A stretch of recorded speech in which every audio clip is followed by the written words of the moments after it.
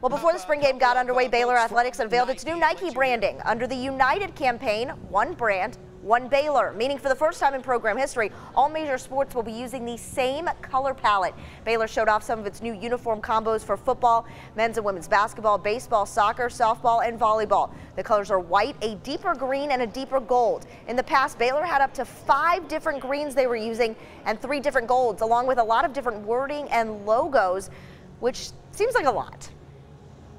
We knew we needed consistency, but when you see it, on paper, and you saw the inventory of all the different uniforms and all the different BUs in our facility, and we kind of looked at each other and said, you know what, we're a little bit of a mess. We need to clean it up and make it consistent amongst all 19 of our sport programs. And we've had great buy-in from our coaches, great buy-in from our student athletes. So it's really been a terrific process.